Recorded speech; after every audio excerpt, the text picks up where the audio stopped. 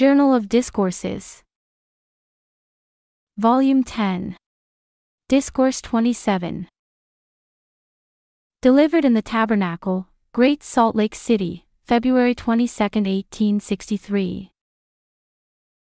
Subjects include Reflections on the Sacrament, the Atonement, and the Second Coming of Jesus. By John Taylor. And he took bread, and gave thanks, and brake it, and gave unto them, saying, This is my body which is given for you, this do in remembrance of me.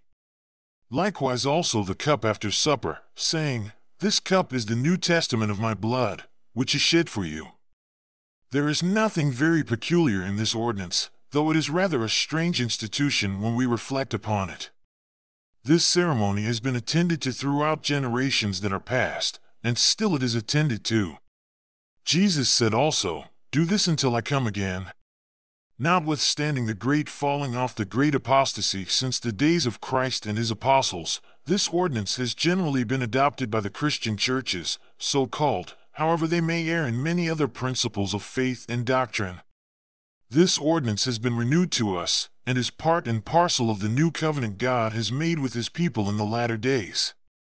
It was practiced among the ancient saints who resided upon this continent, long before it was discovered by Columbus, as well as upon the continent of Asia among the saints that lived there. When we attend to this ordinance, we do it upon the same principle that they did anciently, whether among the saints of God on the Asiatic continent or among the saints on the American continent. I was a little struck with the hymn that was sung, Behold the Savior of mankind. My mind was led to reflect back to the time when he was upon the earth, and to the time previous to his sojourn here, and to the way and manner in which he came upon the earth, and the designs of his heavenly Father in his coming here, also the designs of God relating to the world and to his saints in particular. As we find ourselves upon this stage of action, it is very natural that we should inquire something about the position that we occupy here and our relationship to God, and something about the plan of salvation and about those who have acted and operated in this plan. It would seem from all that we can gather, both from old and new revelations, that God has had a design to accomplish in relation to the world whereon we dwell, and also in relation to the inhabitants that have dwelt and will dwell thereon, and also in regard to the heavens. In relation, also, to those spirits that have not yet come into existence, as well as those that have. In relation to those who have lived and died without the gospel, as well as those who have had the privilege of the gospel to bring to pass things that he has contemplated before the world was. We, as a portion of the human family, are interested in these events, and ought to understand our position in relation to them and also to God, and, at the same time, we ought to comprehend in some measure our relationship to each other. We ought to know what course to pursue to secure the approbation of our Heavenly Father, and fulfill our destiny upon the earth in the best possible manner, and aid with all our might to accomplish those things God has designed before the world was. It would seem that the coming of the Savior to the world, his suffering, death, resurrection, and ascension to the position he occupies in the eternal world before his Heavenly Father, has a great deal to do with our interests and happiness. And hence this continued memorial that we partake of every Sabbath.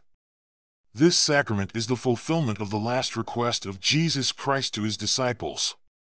For as often as ye eat this bread, and drink this cup, ye do show forth the Lord's death till he comes.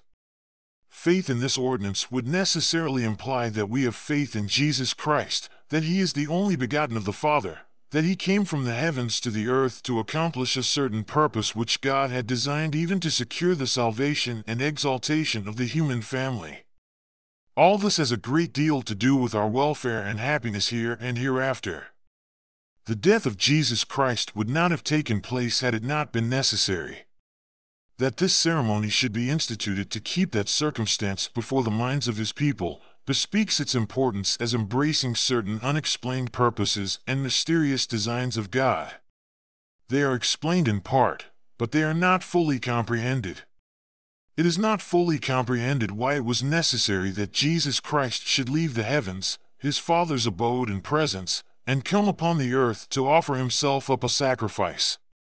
That he should, according to the Scripture saying, take away sin by the sacrifice of himself. Why this should be, why it was necessary that his blood should be shed is an apparent mystery. It is true that we are told that without the shedding of blood there is no remission of sins. But why this? Why should such a law exist? It is left with us as a matter of faith, that it was necessary he should come and, being necessary, he shrank not from the task, but came to take away sin by offering up himself. Jesus Christ is spoken of in the Scriptures as the Lamb of God that taketh away the sins of the world. What sins of the world did he take away? We are told that it is the sin which Adam committed. We do not know much about Adam nor what he did. But we know that this sacrifice took place and that we are in the position we now occupy, and we are ready to believe from the testimonies we have received in relation to this sacrifice that it was the will of God he should thus offer himself up and that he came here for that purpose. He was the first begotten of the Father, full of grace and truth, and suffered his body to be broken and his blood to be spilled, doing not his own will, but the will of him that sent him, not to accomplish his own purpose particularly but the purpose of him that sent him, and hence we are told to observe this rite until he comes again. There is something also to be looked to in the future. The Son of God has again to figure in the grand drama of the world. He has been here once and in his humiliation his judgment was taken away. It would seem that his ancient disciples upon this continent or upon the continent of Asia actually looked forward to the time when Jesus would come again, and hence he is frequently spoken of in the Scriptures having a reference to his second advent, that to these who look for him he would appear the second time without sin unto salvation. Again, Isaiah, in speaking of him, says, "All we like sheep have gone astray. We have turned every one to his own way.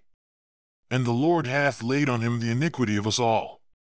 He was oppressed, and he was afflicted, yet he opened not his mouth. He was brought as a lamb to the slaughter, and as a sheep before her shearers is dumb, so he opened not his mouth. He was taken from prison and from judgment, and who shall declare his generation? For he was cut off out of the land of the living, for the transgressions of my people was he stricken," etc.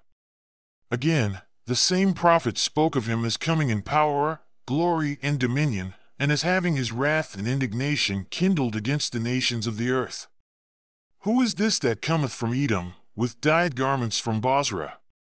This that is glorious in his apparel, traveling in the greatness of his strength? I that speak in righteousness, mighty to save. Wherefore art thou red in thine apparel, and thy garments like him that treadeth in the wine fat? I have trodden the winepress alone, and of the people there was none with me. For I will tread them in mine anger, and trample them in my fury. And their blood shall be sprinkled upon my garments, and I will stain all my raiment. For the day of vengeance is in my heart, and the year of my redeemed is come.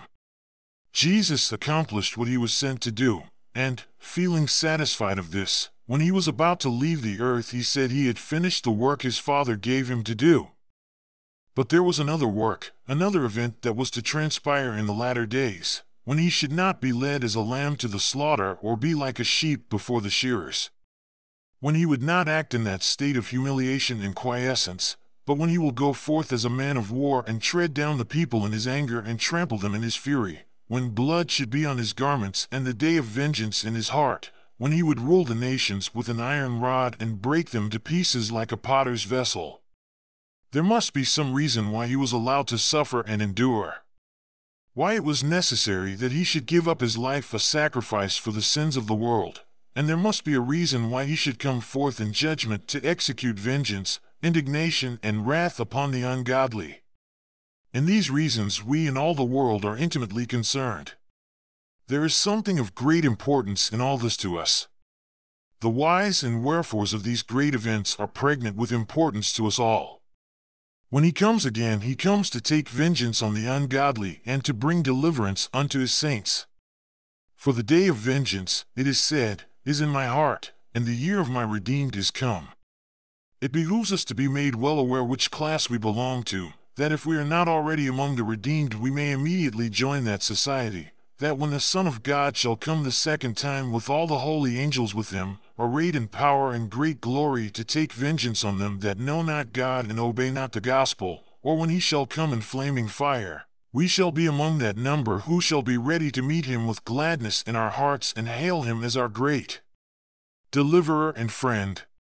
In relation to all events that have transpired, and to the designs of God connected with the earth and all grades of men upon it, and to the events that transpired before we came into this existence, if there is anything we cannot clearly comprehend, we can leave it for the future to reveal.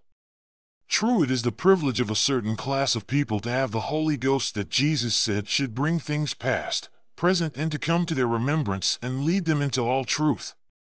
We can have a portion of that Spirit by which we can draw back the veil of eternity and comprehend the designs of God that have been hidden up for generations past and gone. We can go back to our former existence and contemplate the designs of God in the formation of this earth and all things that pertain to it.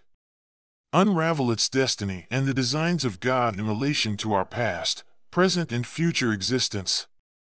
If we can comprehend all these things, so much the better. If we do not understand everything in relation to every event of the past and the future, it is necessary we should know something about the things that now exist, something about the position of the world we live in, and something about our relationship to that God who still lives and will continue to live, and something about our interests in that redemption wrought out for us through the sacrifice of Jesus Christ, whose death and sufferings we are now commemorating. We should know enough about this to save ourselves and to know how to save the generation with which we are associated. Enough to know how to save our families and to teach them the laws of life and the way that leads to God and exaltation. Enough to know how to live and enjoy life and how to avoid the calamities that are coming upon the earth and how to prepare ourselves for celestial glory in the eternal worlds. How shall we know the laws of life? How shall we know anything about God? How shall we know anything of futurity? I know of no other way than that which has been communicated to man formerly. I know of no other way than the way that Abraham, Isaac, and Jacob, Enoch, Moses, and the prophets, Jesus, and the apostles obtained their knowledge, and that was by revelation. Jesus said, "All things are delivered unto me of my Father, and no man knoweth the Son, but the Father. Neither knoweth any man the Father, save the Son, and he to whomsoever the Son will reveal him." No matter what ability and talent a man may possess, all must come under this rule if they wish to know the Father and the Son. If knowledge of them is not obtained through revelation, it cannot be obtained at all. Hence we are told, "This is the stone which was set at naught by you builders, which is become the head of the corner. Neither is there salvation in any other, for there is none other name under heaven given among men, whereby we must be saved. And unto him every knee shall bow and every tongue shall confess." And hence he is called the mediator of the new covenant, and hence we are told to ask for blessings in the name of Jesus Christ and to approach the Father in his name. We are told that to know God in Jesus Christ whom he has sent is eternal life. This knowledge cannot be obtained independently of revelation. We cannot come to God except through Jesus Christ. He is the only medium through which we can approach the Father. When Jesus came into the coasts of Caesarea Philippi, he asked his disciples, saying, "Whom do men say that I, the Son of Man, am?" And they said, "Some say that thou art John the Baptist, some, Elias, and others, Jeremias, or one of the prophets." He said unto them, "But whom say ye that I am?" And Simon Peter answered and said, "Thou art the Christ, the Son of the living God." And Jesus answered and said unto him, "Blessed art thou, Simon Bar-Jonah, for flesh and blood hath not revealed it unto thee, but my Father which is in heaven. And I say unto thee, that thou art Peter, and upon this rock I will build my church. And the gates of hell shall not prevail against it." What rock? The kind of evidence he had that Jesus was the Christ, the principle of revelation. Flesh and blood had not revealed it unto him, but his Father in heaven, and upon this rock Jesus built his church. Upon the same principle that we know that Jesus is the Christ and that God is his Father, and the church of Christ is built on this and has been in all ages. This principle alone can give the knowledge of God which is life eternal and the only power by which a man can stand unscathed in the trying hour. Those who possess this principle are one with Jesus Christ and one with the Father, as says Jesus, "I in them and thou in me, that they all may be one, even as I and the Father are one, that they may be one in us. They are baptized with the same baptism, they are baptized with the same Spirit, they are in possession of the same knowledge, and they know God, whom to know is life everlasting. When built upon this rock the storms may blow, the rains may descend and beat upon the house, but it cannot fall because it is founded upon a rock. These are some of my reflections in relation to this ordinance of the sacrament of the Lord's Supper. As to the whys and wherefores of this, there are a great many of them. The world is full of them, and eternity is full of them. All comprehensive, just, true, reasonable, all scientific, and according to the strictest principles of philosophy, if we could only understand the philosophy. The philosophers in the world understand something of the rules of natural philosophy. But those rules will never lead a man to the knowledge of God. If he ever obtains this knowledge, it must be by the principle of revelation. All the works of God, whether on the earth or in the heavens, are constructed on strictly philosophical principles. We understand in part the things of earth. When we see things as God sees them, we shall then understand the philosophy of the heavens, the mysteries of eternity will be unfolded, and the operations of mind, matter, spirit, purposes and designs, causes and effects, and all the stupendous operations of God will be developed, and they will be found to accord with the strictest principles of philosophy, even the philosophy of the heavens. In regard to the events that will transpire on the earth, we have had 1,000 ideas and many of them probably correct. We have believed that God had an object to accomplish in relation to this world. We believe we came here for this purpose, and that the myriads of human beings that have inhabited this earth since its organization have come and gone for a certain purpose. We have believed that there have been conflicting elements and conflicting spirits and powers, and we have believed that God has designed ultimately to root out and remove from the earth everything that is contrary to His will, designs, and purposes in relation to the earth. As a people, we believe that God has commenced in these last days to build up His kingdom and root out the ungodly from the earth and establish correct principles. We believe there is an antagonism in the world to God and to His laws and to the principles of truth, not only with the bodies of men but with the spirits of men who have left the earth and the spirits who are in opposition to God. There are various influences at work to oppose God and His laws and the establishment of His kingdom upon the earth. We believe, moreover, that He will ultimately accomplish His own purposes, establish His own government, root out the wicked, take the reins of government into His own hands, and possess the kingdom Himself. We are not singular in this belief. The same things have been believed by every man that has known God in all ages of the world. All who have ever been inspired by Him have had the same views in relation to these matters that we have. Hence Paul says that the times of restitution have been spoken of by all the holy prophets since the world began. So all men who are inspired of God know Him and can look into futurity. And all who ever have lived who were thus inspired looked through the vista of future ages to the time we are speaking of, and which we commemorate when we partake of the emblems of the broken body and shed blood of Jesus Christ. They looked forward to the time when He would come again and when a reign of righteousness would be introduced on the earth. The next time He comes, He will see that right bears the sway, and the meek of the earth increase their joy in the Lord, and the poor among men rejoice in the Holy One of Israel. When trouble and sorrow shall have an end, and the scorner shall be consumed, and those who watch for iniquity shall be cut off.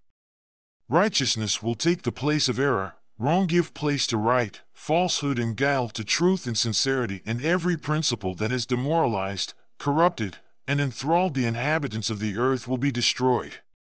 When not only one people, one individual, or an isolated few will participate in this blessed state of things, but every knee shall bow to Him and every tongue confess to Him that He is the Christ, to the glory of God the Father, whose authority will be acknowledged throughout the world.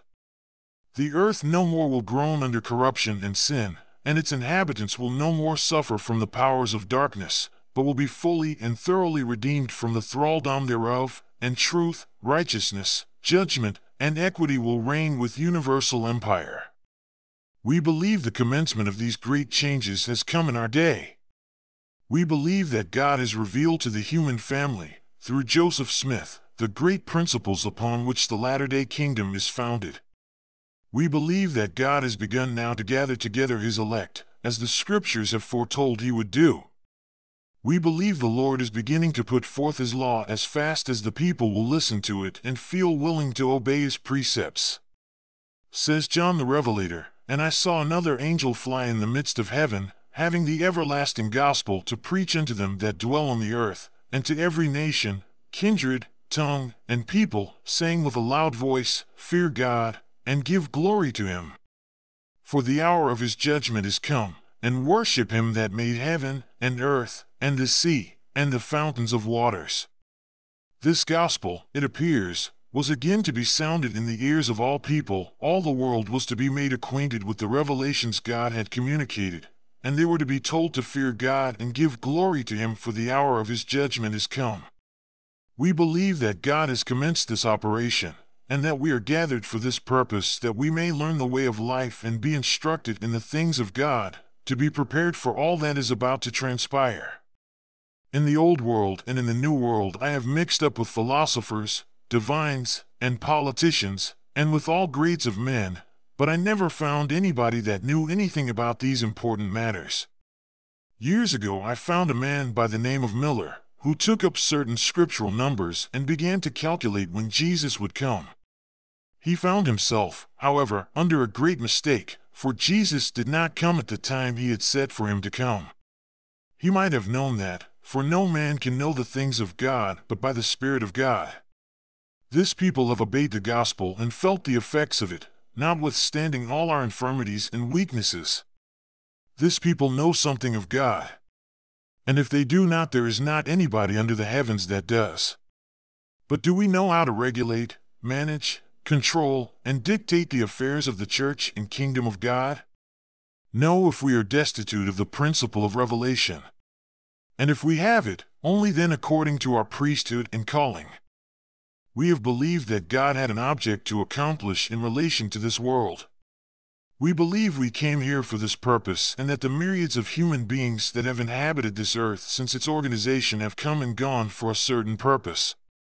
We have believed that there have been conflicting elements and conflicting spirits and powers, and we have believed that God has designed ultimately to root out and remove from the earth everything that is contrary to his will, designs, and purposes in relation to the earth. As a people, we believe that God has commenced in these last days to build up his kingdom and root out the ungodly from the earth and establish correct principles. We believe there is an antagonism in the world to God and to his laws and to the principles of truth, not only with the bodies of men but with the spirits of men who have left the earth and the spirits who are in opposition to God. There are various influences at work to oppose God and his laws and the establishment of his kingdom upon the earth. We believe, moreover, that he will ultimately accomplish his own purposes, establish his own government, root out the wicked, take the reins of government into his own hands, and possess the kingdom himself. We are not singular in this belief. The same things have been believed by every man that has known God in all ages of the world. All who have ever been inspired by him have had the same views in relation to these matters that we have. Hence Paul says that the times of restitution have been spoken of by all the holy prophets since the world began. So all men who are inspired of God know him and can look into futurity. And all who ever have lived who were thus inspired looked through the vista of future ages to the time we are speaking of, and which we commemorate when we partake of the emblems of the broken body and shed blood of Jesus Christ. They looked forward to the time when he would come again and when a reign of righteousness would be introduced on the earth. The next time he comes, he will see that right bears the sway, and the meek of the earth increase their joy in the Lord, and the poor among men rejoice in the Holy One of Israel. When trouble and sorrow shall have an end, and the scorner shall be consumed, and those who watch for iniquity shall be cut off. Righteousness will take the place of error, wrong give place to right, falsehood and guile to truth and sincerity, and every principle that has demoralized, corrupted, and enthralled the inhabitants of the earth will be destroyed. When not only one people, one individual, or an isolated few will participate in this blessed state of things, but every knee shall bow to him and every tongue confess to him that he is the Christ, to the glory of God the Father, whose authority will be acknowledged throughout the world.